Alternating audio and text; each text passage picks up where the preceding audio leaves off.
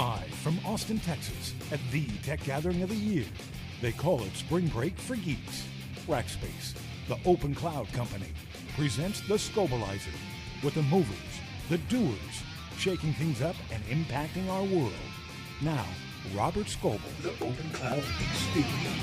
Hey, this is Robert Scoble, and you're watching the Rackspace Open Cloud Experience here from South by Southwest in Austin, Texas. It's a little rough this morning as we were partying with Path and Spotify. Thanks, Dave Morin, for the invite.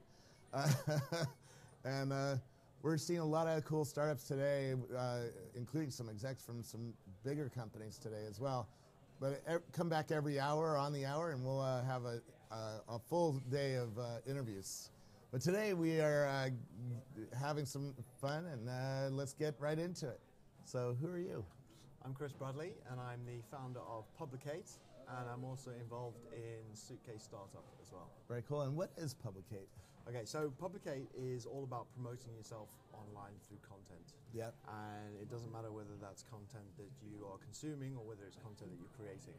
And really, it all came about because I was living out in Taiwan, and I was working for a large LCD manufacturer doing business development. And I'd gone around and I'd given quite a few keynote presentations, so I had some slide decks, I had some videos, and I'd done some market reports. And I kind of wanted to progress in my career. And at that point, I wasn't really on Twitter or on the social channels, but social media marketing and content marketing was really starting to pick up. Yeah. So I looked to that, and what I found was that the content that I had, sharing it on those channels was quite fragmented. And actually it didn't really represent me online properly. So the obvious solution would be a blog, but to have a blog, it's quite a lot of effort to maintain it and keep the content regular. I know. Yeah. Well, you're an expert. It's hard to feed. Yeah, exactly. It's hard to feed all of these channels because when I started blogging, that's it. We had a blog. We didn't have Twitter. We didn't have YouTube. We didn't have Foursquare. We didn't have Facebook. We didn't have Quora. We didn't have LinkedIn. And all of these channels are hungry, right? Yeah. LinkedIn just signed me up as an influencer, and there's going to be, I don't know, 1 million people listening to that. Yeah. And I don't even have time to do it. And it's like, whoa. Yeah, exactly. And creating content is definitely one of the hardest things for people to do. Yeah. So I was looking at it, and I didn't create enough content to warrant maintaining a blog because it wasn't regular enough. But what I did do, and what a lot of other professionals do, is spend a lot of time consuming content. And I wanted somewhere online that I could use the content that I consumed and some of the content that I created when I did create it to really sort of showcase what my interests and my expertise online. So this is like for a hybrid curator, content creator. Yeah, exactly. Okay. Exactly. It's kind of sitting in the pinnacle of social curation, social publishing, and bookmarking. Yeah. It draws from all three of those elements. So how does Publicate solve that? Okay, so should we jump into the let's see it. Let's see it, because that'll give everybody some context so we can talk more about the future of publishing in this new world, because it's a pretty interesting new world, and it keeps shifting all the time. Yeah, exactly. There's a lot of people trying to do a lot of things, and I think one of the where Publicate's strength lies is in the fact that it is the fact that you can bring in content from anywhere on the web and organize it in a way that can promote yourself better. Okay. So when you get into Publicate, so this is my profile, and everyone has a visual profile. It's got all of the standard, what you'd expect with a profile, like links to any websites or email or your social features. But the essence of it is really in the collections. So it's all about promotion through organization, and collections enable professionals to pull together content from anywhere and in any type as well. So because professionals deal with a multitude of content like slide decks or videos, podcasts, whatever it is, Publicate makes it easy to pull it all together. So we've started building a little collection of some of your content online. We just started building a collection for some of your content last night. So like I was saying, it's all types of content. So that's obviously an article that we've pulled in. Yep. But then you can also embed videos as well. So very nice. It's not algorithmically done, so it's not like a Rebel Mouse or one of those. No, things. we a lot of people have said, like, is it automatic?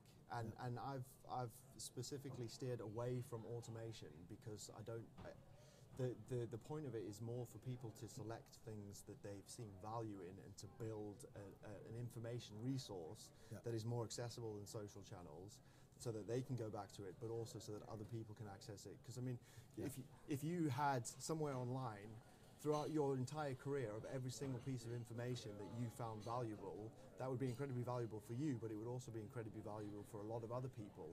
And the benefit of this is that people can build that online resource, but it also helps to promote them and build their online presence as well. So it's kind of like we're giving them more value through what they're already doing online, which is consuming content.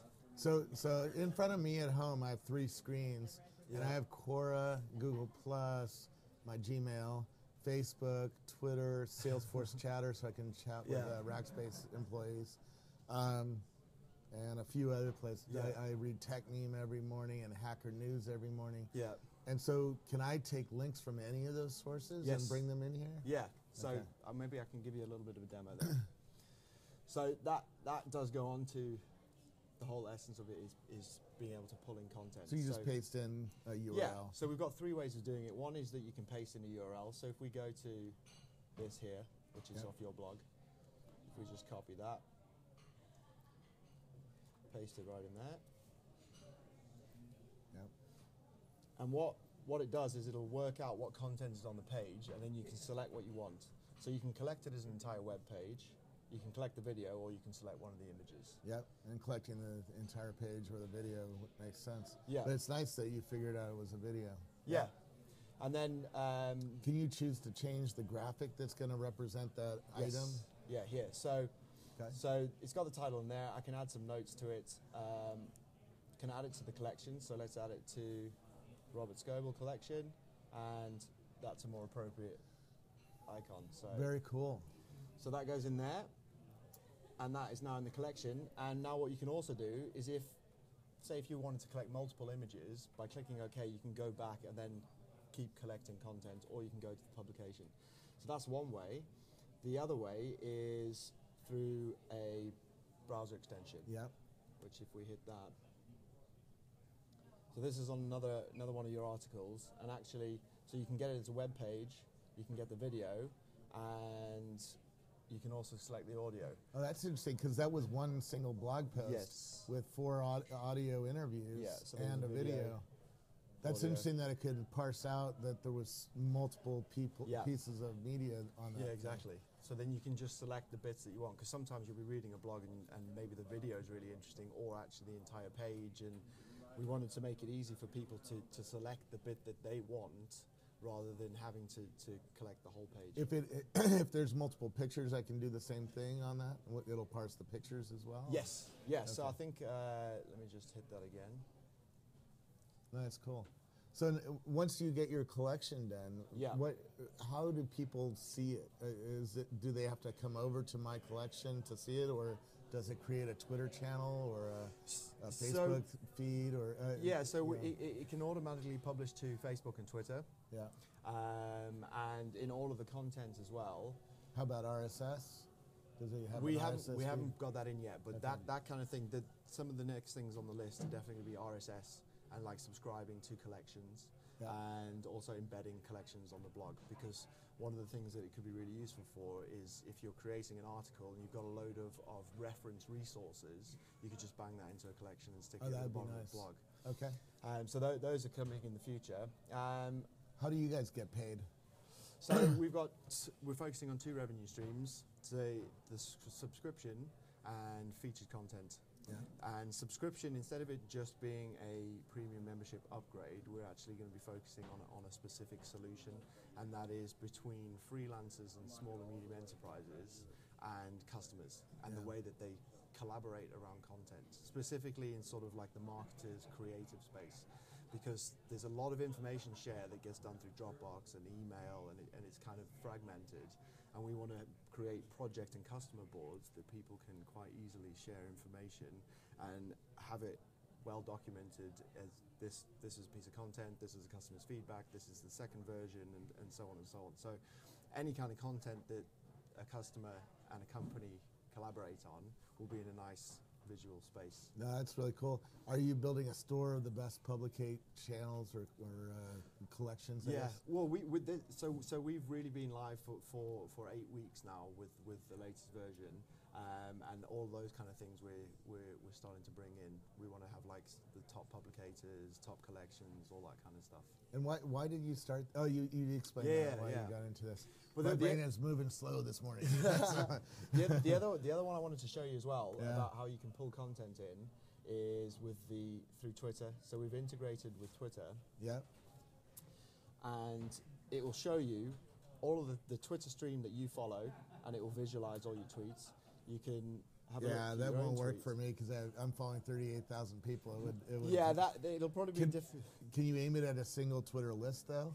Yes. Because then it's more useful. Because I have a list, for instance, of tech influencers. Yeah. And it's a really high quality list. That's fun to follow, and it doesn't move that fast. So. We haven't integrated lists yet, but we have got it so favorites so that you can use it almost like as a bookmarking. So any tweet that you favorite will then be you can find in your list, and then you can pull that in from there. Oh, cool. And you can actually also search Twitter as well. So I've just searched for you.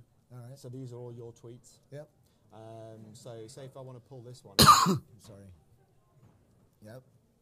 So I think this is one that you... yeah, we had a party last night, so I was taking pictures in line. Yeah, exactly. So I can now pull that Foursquare check-in into Publicate and add it into your collection. Now, can you add a note to it and say, why is this important? Yes. Because maybe you're in the picture, right? Yeah. It's like, man, that was a great party. Yeah, so it's easy to add notes to it. Okay. But what you can also do is add that to a new collection, which you can then choose a collection to add it into.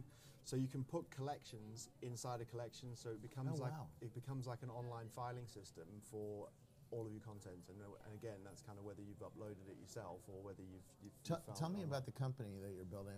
How is it funded, and how many employees do you have? Okay, so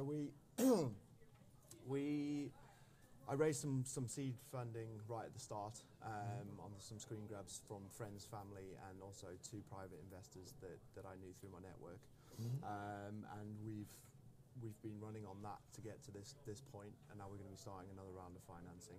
Company now consists of 2 developers, one head developer who's been coding since he was 8 and can code in like 20 languages professionally, so he's a bit of a beast. Yeah. And another guy, Benny, who lives in Korea. So they're both working on it full time. And more recently, Anastasia, she was working with Newspaper. She's joined onto Publicate as co-founder as well. So very cool. She's going to be heading up the whole marketing side and the communications, and that'll give me some time to raise the next round of financing and focus on the product. And what's the infrastructure you chose to build this on? So we're actually built on PHP. Okay. Yeah. And what kind of are you hosting your own servers? Or we are hosting it with Rackspace. Oh, very cool. And tell me what that's like. Amazing. We were hosting it with another company, and the developer has been incredibly impressed since we switched. The support level is phenomenal. Everything just runs. Are you on the cloud, or do you have your own servers? No, we're on the cloud. Excellent. Clouds, yeah. And how is it performing? Fantastic. Very cool. Yeah, really. Yeah. And how many virtual servers do you have? 2. Very cool. We're on 2 at the moment because You're new. Yeah, exactly. Only really been going for like properly pushing it for 8 weeks. So we're still quite new, but growing quickly. In the last 4 weeks, we've grown by 100%. Very cool. Yeah. Well, it's an interesting new way to collect things, and I think this is going to be a hot topic. I know Flipboard's working on something similar, but for iPad and Android users. Yeah. How does this look on mobile, by the way? So we've got mobile responsive at the moment, and with the next round of financing, we're going to be building out the apps, because obviously web app first, because it's more of a publishing platform and people are sitting at the desks a lot more. But mobile is definitely a focus. Yeah, I want to do this kind of curation while I'm walking around. Yeah. It's hard to grab a URL though. If you're reading Facebook in the Facebook app, it's hard to get an actual URL that you can copy and paste somewhere else. Yeah.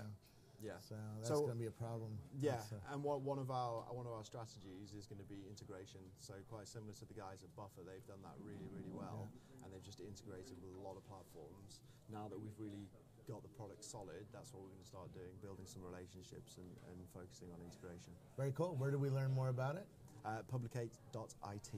.it. That's how you know it's a startup. .com. So thank you so much for coming in and showing to me. I'm going to try it out because I'm looking for tools like this because I'm a huge reader of content. A lot of people think I only do the show, but on Facebook I have, I don't know, 10 lists now of different groups. I have a list of entrepreneurs, a list of investors, a list of the press. You know, so I can see what the world is saying about the bleeding edge of tech, and I do the same thing on Twitter and Google Plus, and on Quora. I'm the most followed person on Quora. So there's a lot of value there. As I read during the morning, I'd like to be able to put it back out and collect it for people. So that I would absolutely love it if you could try our product out. I certainly will when I get home and Fantastic. get a little bit of sleep. Thursday. Thursday. Bring on Thursday. Anyways, thanks for coming in, man. Thanks very much, Robert. And so we're going to be doing these every few minutes, usually on the half hour or hour. So please come back and join us for another interesting startup from the Rackspace Open Cloud experience. And thanks for joining us. When Rackspace's live coverage from Austin continues, we'll show you the future in real time. Rackspace, backed by fanatical support, bringing you live coverage from South by Southwest daily. So good, it hurts. The Open Cloud experience.